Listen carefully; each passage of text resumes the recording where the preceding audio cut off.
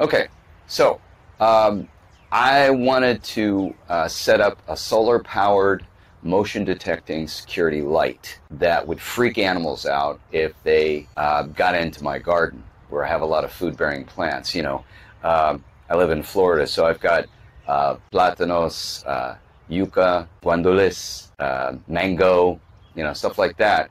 So at night, you want something that's going to freak out the animals so that they won't want to go near your food. And this is a motion detecting solar powered light. It has 3 different options. You can set it up so that it's on full blast once the sun goes down, or you can set it up so that it reacts to motion and just goes on and off, or you can set it up so that it's always on like halfway, and then when there's motion it gets really bright. They're really cool, easy to use. Let me see if I can get it to come on right now. Uh-oh. I need to fix that. Yeah, it either used up its charge overnight because the sun's just coming up. But anyway, I really like it, and I highly recommend them. I've got them all over the house, one over each window, so if somebody wants to break in to the house, they're going to be illuminated for my security cameras to see. Nobody wants that if they're trying to break into a house.